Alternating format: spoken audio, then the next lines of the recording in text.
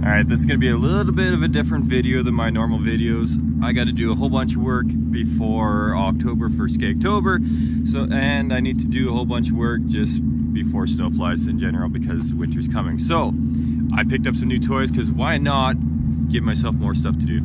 Got myself a nice little John Deere.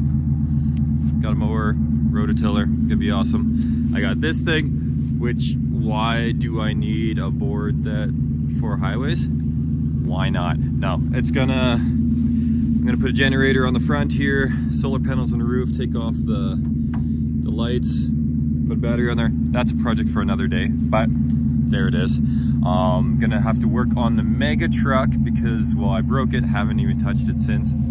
So I'm gonna fix that so it's running and driving again. I'm gonna check out the Outlander because the Outlander needs to be ready. And for the beta race, I got my RS6 rally car. Maybe I'm gonna switch it up instead. I don't know. All gonna be in this video, so keep watching. Oh, I forgot this thing. So, picked up this, I think it's a 52 Chevy grain truck. This thing is awesome. Like, seriously. It's got all the gauges and everything. Like, this is fairly complete aside from not having a seat.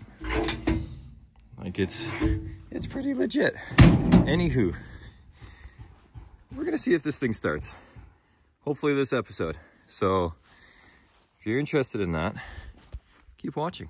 All right, so the transmission seems to be locked in neutral. I can't get to it. When it's running, I don't know. It doesn't just go into neutral. When it wants to go into drive, it just wants to drive or reverse right away. So it doesn't want to fully go into that. So if you have any ideas, let me know in the comments. All right, so something unlocked with it and I was able to get it into neutral. Now I can get it into drive and reverse, but the second I hit the brake, that jumps into neutral. I can't actually stop it when it's in gear.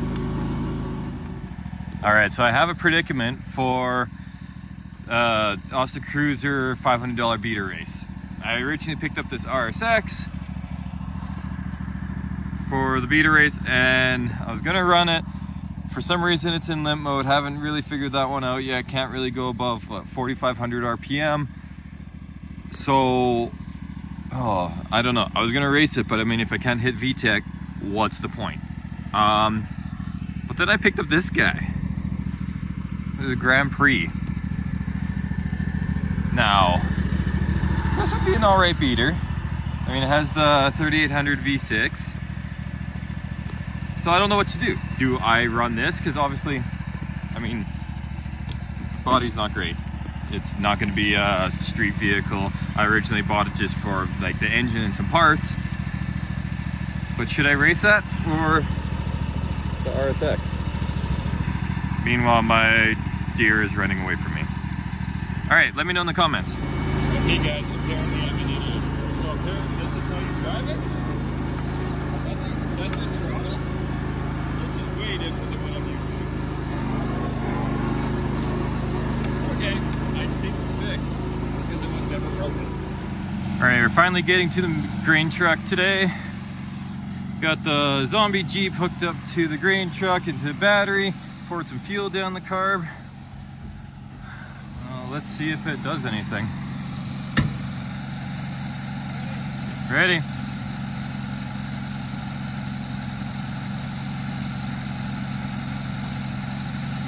Not ready? The ignition's froze. Is it? Yeah.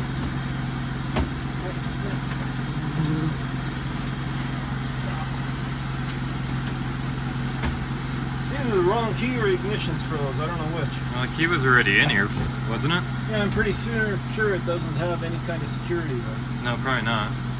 It's not a chip key. Yeah, it might be. We should have checked that.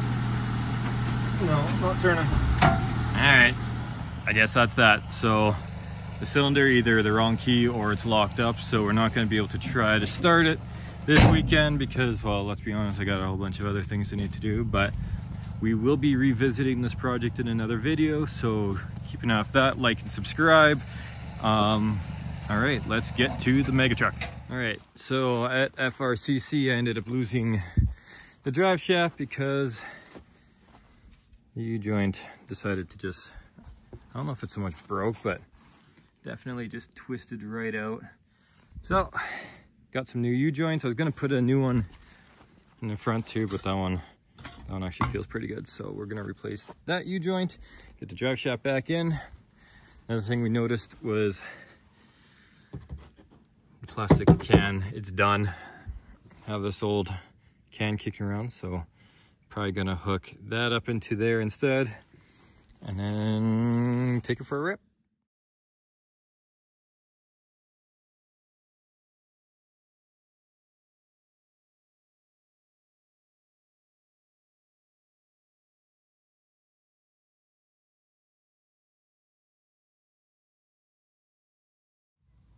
Okay, so minor issue with the drive shaft.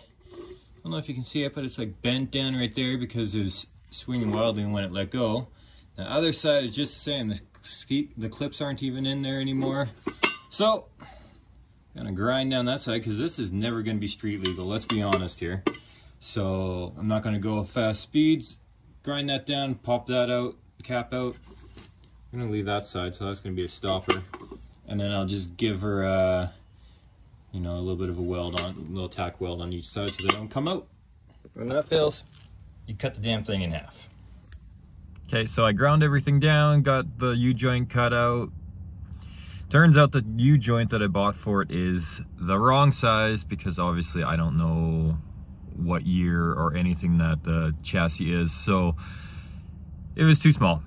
Anyways, did not get that done, so I'm not gonna be able to get the mega truck done this weekend, but I will get back to it, so look forward to that. And then Outlander, I got started on the trailing arm, been having issues getting the old bearings out because they just break apart and the races are stuck in it, so gotta work a little harder at that, but we will get her all done, we will get everything ready, and we'll watch out for the next video.